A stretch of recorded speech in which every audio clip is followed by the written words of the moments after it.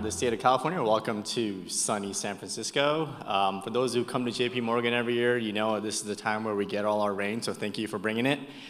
This year you brought 3 years worth of rain in 1 month, so thanks for that. So I'm going to talk to you today about CIRM. We're a unique fund in California, and how we support the discovery and development and commercialization of cell and gene therapies and regenerative medicine in general. So we always start off with our mission. We're a very mission-driven organization, and it's to accelerate world-class science to deliver transformative regenerative medicine treatments in an equitable manner to a diverse California and world. It's more of a paragraph, and I'll explain why it is what it is. But to talk a little bit about the history of CIRM, so we were started by the people of California and are funded by the people of California. So in 2004, Proposition 71 was passed, which gave CIRM $3 billion to advance stem cell-based treatments to the clinic.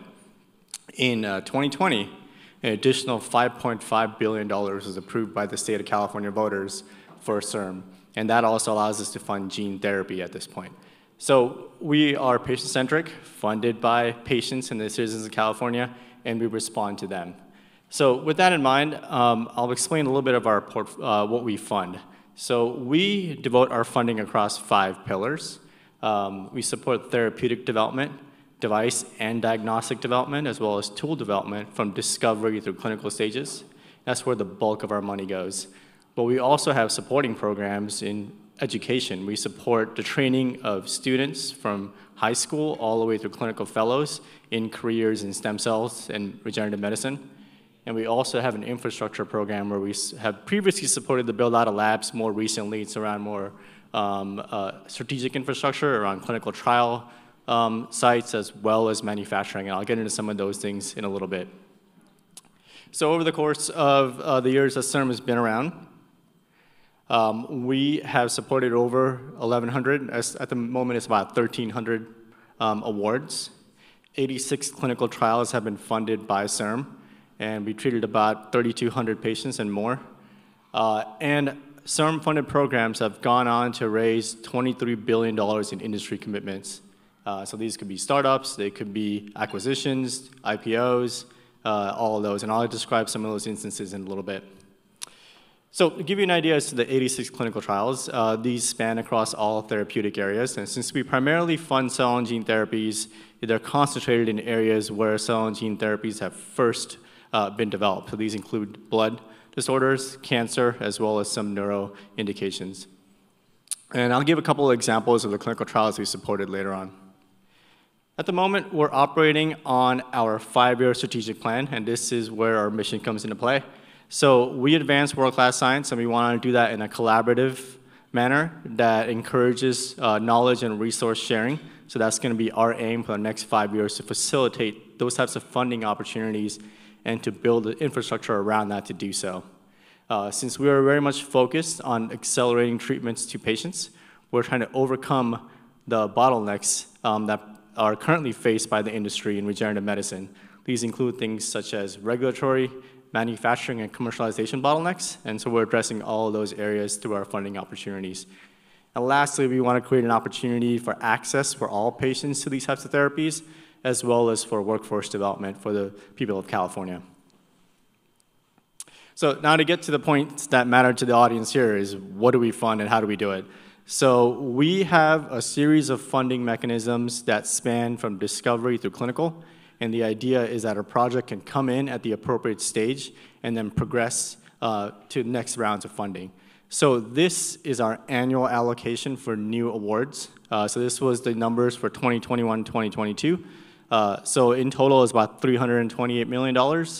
This has gone up to about $350 million this year. These are new awards that we give out every single year. And so as you can see, about half of that is preclinical, and the other half is clinical focused. And I'll talk a little bit about the award sizes in a little bit. It's all project focused as well, so keep that in mind.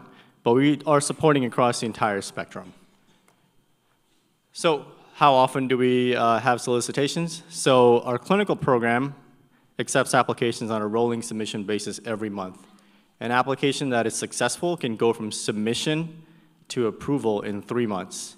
And it can go from submission to having that first payment in hand in 4 months. So basically, it's relatively fast, probably in time with other investor opportunities, and much faster than other funding opportunities that you know of.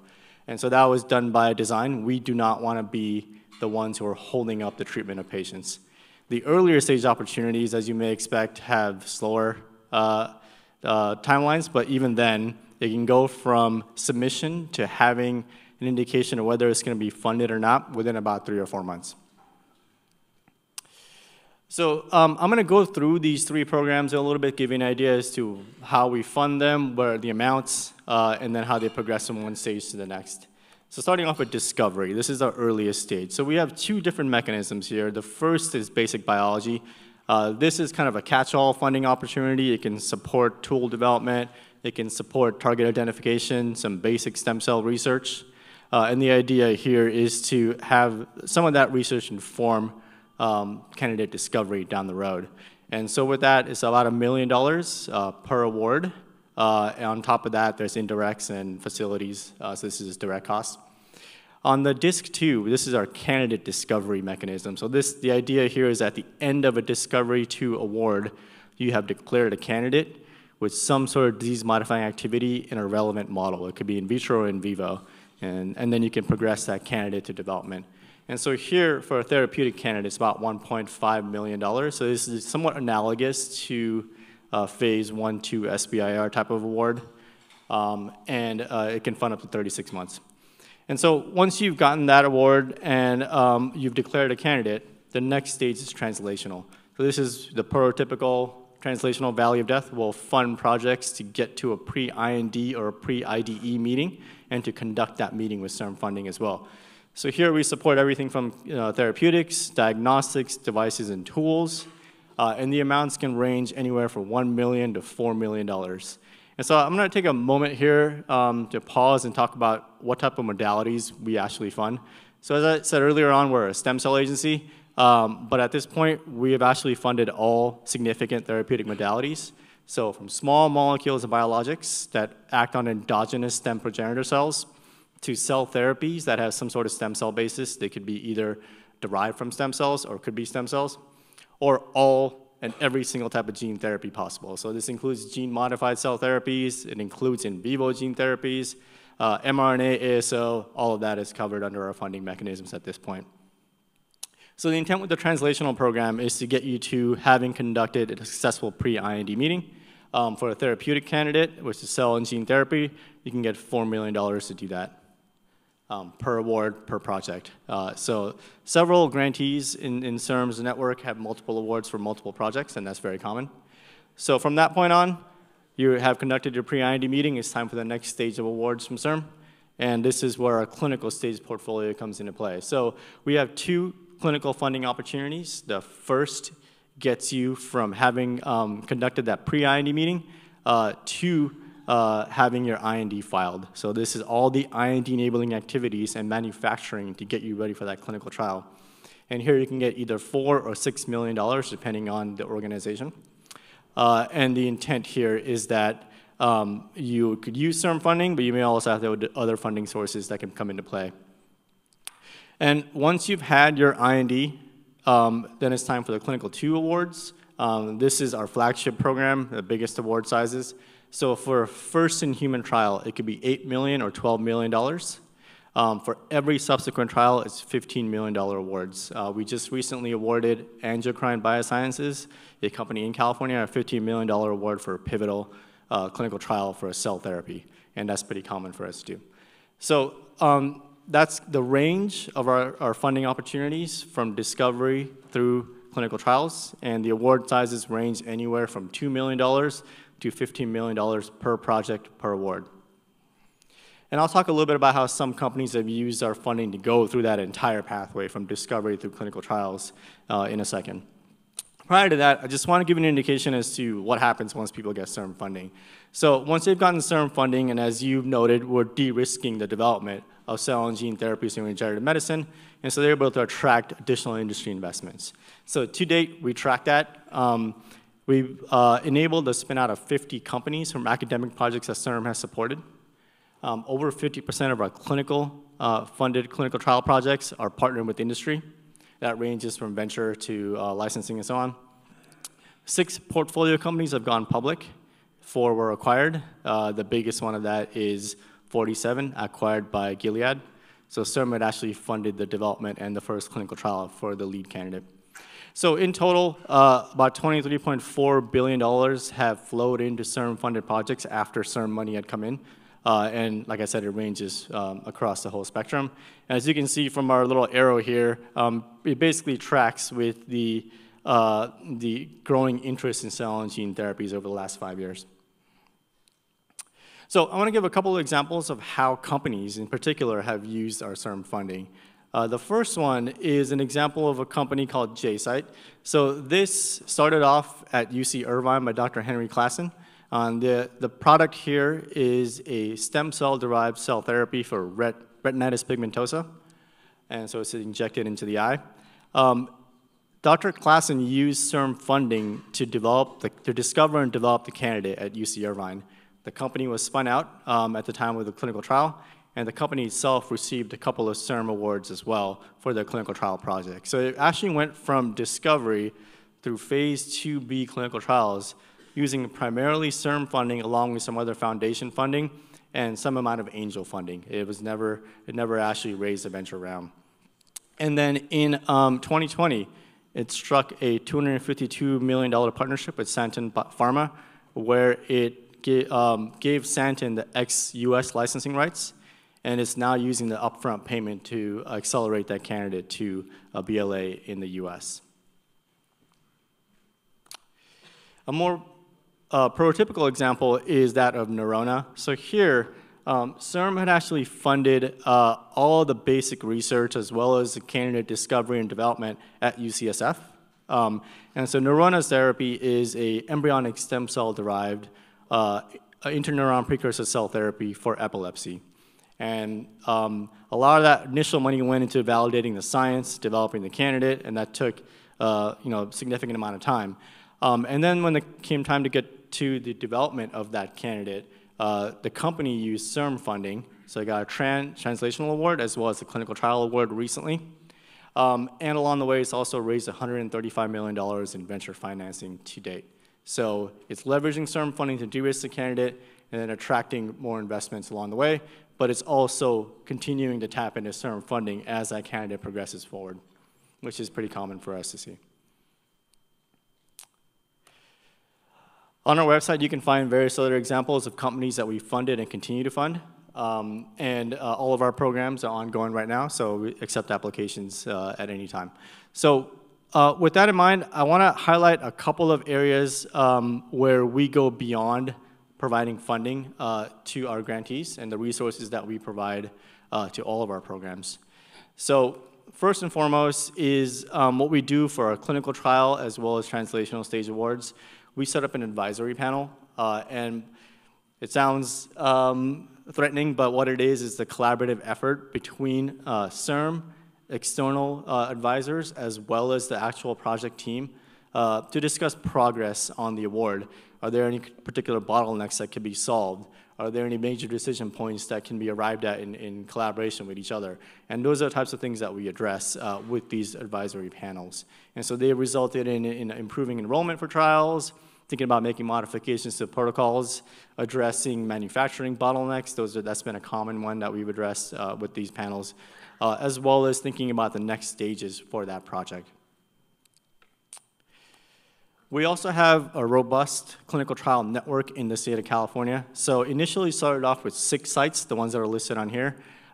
This quarter, we're adding 3 new sites, Cedars-Sinai, Stanford, and USC, to have a total of 9 clinical trial sites. And the idea here is that all 9 of these sites have processes in place to rapidly start cell and gene therapy trials, as well as to work with each other to expand that trial, the enrollment across the sites, and to tap into the expertise that's there across those institutions. And so the numbers there are a lot of numbers here, but one point that's important to know is that this network can be utilized not just by CIRM-funded projects, but also external projects. So it's actually supported quite a lot of industry projects that are not CIRM-funded. So all the post-marketing trials for CAR T therapies, for example, as well as a lot of early and pivotal trials across the whole spectrum of cell and gene therapy. So it's a resource that we built to benefit CIRM grantees, but also the broader ecosystem in California. Jumping a little bit to the earlier stage, a few years ago, we built what to date is the world's largest single collection of human-induced pluripotent stem cells for research purposes. And the intent here was to provide a large number of cells across a few key disease areas for screening, drug discovery, and sort of modeling research that you can do with stem cells. One of the advantages of this particular repository, the two major ones that I want to highlight. The first is that it was all derived by the same conditions and in the same QC. So all those lines were derived in the same way, and they have the same QC done to all of them. And so it's consistency across that. They all have match controls as well. The second thing that's relevant to this audience is that this is one of the few repositories that can be used by companies for commercial purposes. So you can use this to do research, to identify new candidates, and you can also use it to generate commercial product. And the reason that we are able to do that is because the licensing has been worked out. So when you use any of these lines, you can sign up for a license that incorporates all the underlying IP, and you make the payment to a single entity for that license, and you can use those lines, which is something that we have not seen any other repository do to date. So as you move down the translational pathway, as I'm jumping between translation and discovery here, so going back to translation, right now, one of the things that we're doing is building a manufacturing network in the state of California. And what we've noticed in our portfolio is that regardless of whether it's academic projects or companies, they are leveraging all of the expertise and resources at the academic GMP facilities in California. So these are cell and gene therapy manufacturing facilities at places like City of Hope, UC Davis, UCLA, and so on. And what we want to do is link that with the growing industry presence in the state of California to create a network that supports the manufacturing needs of our projects as well as external projects from that early process development to late stage manufacturing. And that is our intent with this particular opportunity. So we're committing $80 million initially to this effort, starting off with first bolstering the capabilities as well as the partnering abilities of those academic GMP facilities and bringing in the industry partners. And then lastly, we do focus on the industry side of this. So we want to leverage the expertise, the resources, the funding of the greater biopharma industry to support the projects that we fund. So we created an industry alliance program a few years ago. These are some of our formal partners. And the intent here is that these partners help evaluate CIRM-funded projects for partnering opportunities, and they also provide various resources to our grantees, and I'll highlight some of those in a second. But as you can see, it ranges from venture capital through large biopharma, as well as some incubators, accelerators, and manufacturing partners all in the mix. So one of the ways that we've enhanced this program is to focus on the resources. So the capital could take a while for them to commit, but resources they can provide to our grantees at a very early stage if they wanted to. So we're focusing initially on two main areas. The first is that when we fund discovery stage projects that involve stem cells, we want them to work with a stem cell line that they can rapidly progress to the clinic. So you declare a candidate with a stem cell line, it needs to be a line you can take to the clinic. And so if we're gonna make that sort of requirement, we gotta make available the lines that our grantees might wanna use. And so we are striking up partnerships with various different companies to allow access to those lines that are in a more uniform way. So with Novo Nordisk, this is our first one, was to enable our grantees to use Novo Nordisk's proprietary embryonic stem cell line for their discovery stage research, and then to have a pathway to commercial licensing. And those cells are available at the research stage to our grantees for free. And then there's a licensing pathway all actually spelled out in that research agreement as to what the terms might be when they're ready to go to that commercial stage. Similarly, we worked with Elevate Bio, ReproCell, and iPiece to make their stem cell lines available to our grantees in a preferential manner so both in terms of cost and licensing.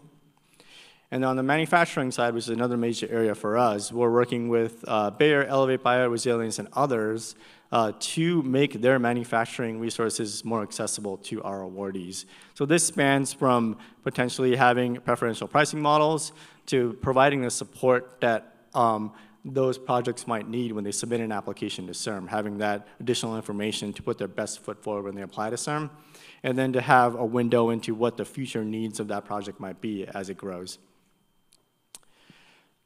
So, and I'm going to end with a slide on how we work with other funding agencies and other funding partners. So here are two examples of that in how we leverage both our funding as well as federal funding. So the first was a unique partnership that we struck with NHLBI. So this is the National Heart, Lung, Blood Institute. And both CIRM and NHLBI wanted to fund sickle cell disease gene therapies. So the intent here was to have a mechanism where we could fund clinical trials for gene therapies and sickle cell disease in a coordinated fashion. So here, projects are tapping into both CIRM funding as well as NHLBI funding. They're going to rapidly get those applications reviewed, and they have the same milestones from both agencies. And both agencies have alignment on funding mechanisms, the amount dispersed, and so on. So to give you an example of how this played out, we are funding the phase 2 clinical trial at Boston Children's Hospital for a lentiviral-based gene therapy. The total trial cost is around $40-something million. It's co-funded both by CIRM and NHLBI. And the trial sites span across the country, including several in California. And they're actually having multiple manufacturing sites as well. Another trial was a first-in-human CRISPR trial at UCSF and UCLA and UC Berkeley. And this is a $19 million trial that's being co-funded by both parties. And this one is unique because it's actually correcting the sickle cell disease mutation. On the other side of this, we recently joined the FNIH's effort to bring together various different entities to support and create a playbook for AAV-based rare disease gene therapies. So the intent here was a collaboration between NIH, FDA, and over 20 private sector partners to create a blue book that basically creates a manufacturing as well as a clinical trial IND allowance blue book to get rare disease AAV gene therapies to the clinic. And the intent here is to have CIRM fund projects along with FNIH where appropriate, and we're focusing on the California projects. So with that in mind, I'm happy to take any questions you might have. My email is on here, so feel free to reach out. A lot of the information I presented is also on our website. You could also see our entire portfolio on our website as well, of active awards, as well as everything we've funded in the past. And I'm happy to take any questions. Thank you.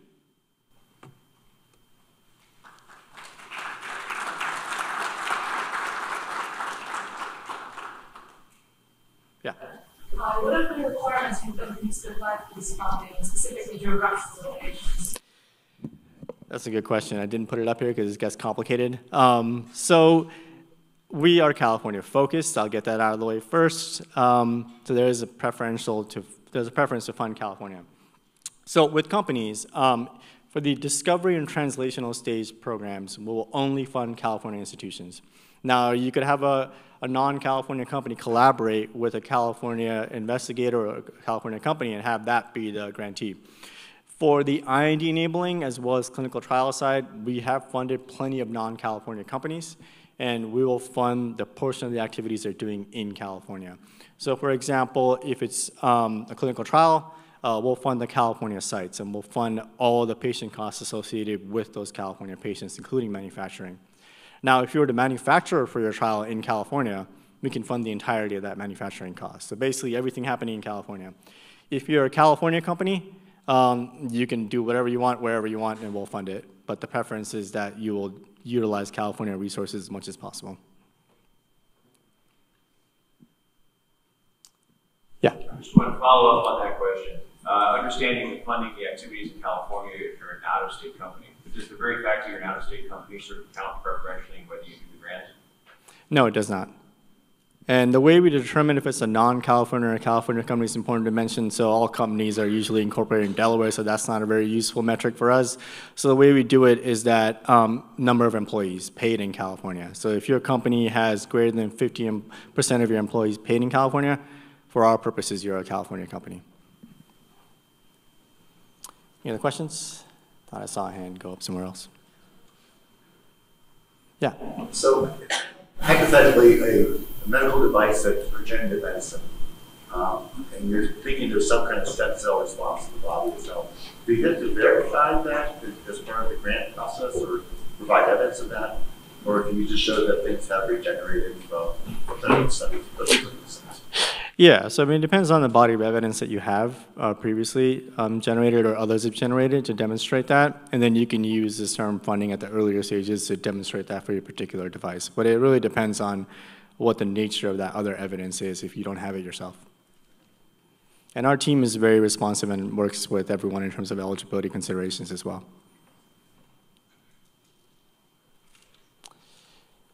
All right, well, thank you very much, and oh yeah, another one. Questions. I understand sometimes during the review process you may not get feedback on why the application was approved. Or is that always the case, or is that just some level of applications that don't get feedback? Yeah, so I'll repeat that question. The question was, are there instances, since we're a grant funding agency or similar to NIH, where when you submit an application, it's going to go to an external group that's going to review it based on the scientific merit, provide some feedback and a score, and then that's going to determine if you get funded or not. So the question was, are there instances where you don't get any sort of scientific feedback from the review? And yes, there is, and it's only in the earlier stage, the discovery stage, where the volume of applications is relatively high for a small agency like ours.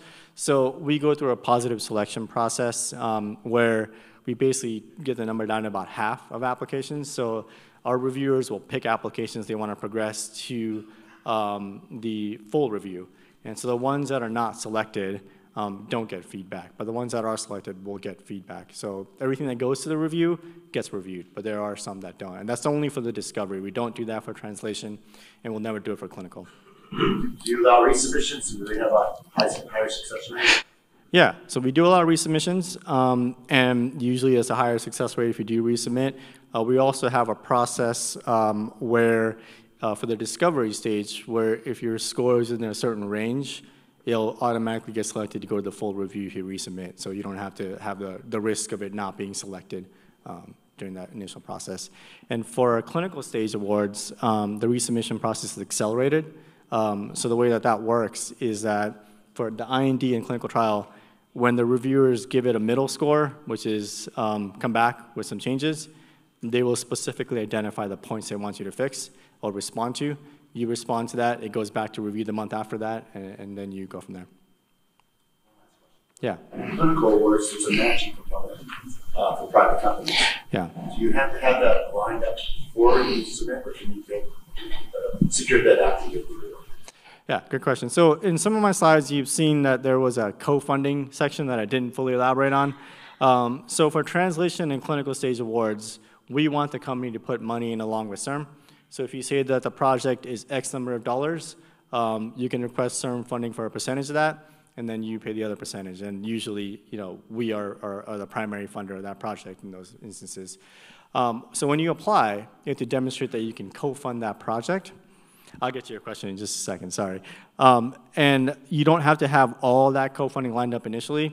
We expect you to have at least that first quarter of it ready to go when CIRM funding is ready to go, and then you demonstrate you're going to raise the rest of it over time. Because for a clinical trial project, that could be 4 years. Companies are constantly fundraising. We're not going to expect you to have all that money up front. Yeah.